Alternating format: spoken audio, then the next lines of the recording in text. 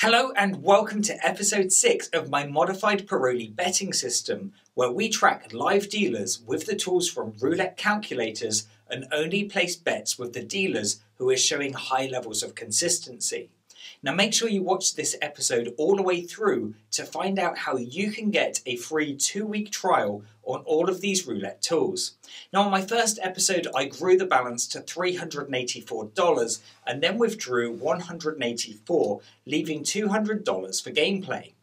On episode 2 I took the balance up to $316 and again withdrew $116, leaving $200 in the account for the next session.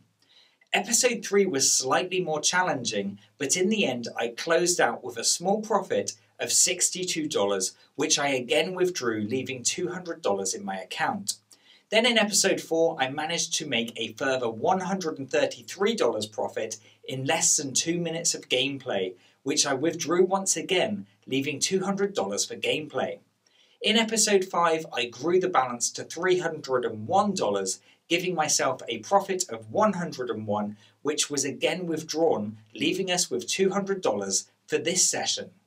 Now the first dealer I tracked was showing great potential. However, the first 2 bets were unsuccessful, so I watched the dealer for another spin, and she put the ball in the correct area. I made another bet and won, but unfortunately lost the second bet, so I started the process again, winning the first bet only to lose the second and third bet straight after. I decided to watch this dealer for a few more spins as she wasn't consistently hitting the highlighted areas. And after watching for a few more spins, it was clear that this dealer did not hold a solid signature, so I tracked a few more dealers and eventually found another potential. I was only left with $119 from the previous dealer, but decided to give this dealer a chance.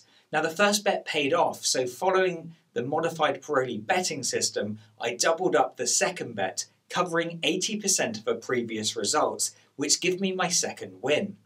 I doubled the bet again and now can cover 90% of her results, which gave me the 3-win streak that I was looking for. This only gave me a small $52 profit, which I will again withdraw.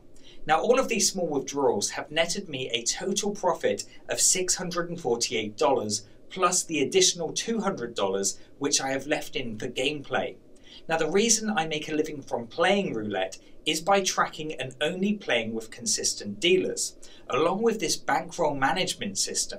Now on average I win about 80% of my sessions, and as you can see here I have won 6 sessions in a row where I took $200 up to $848.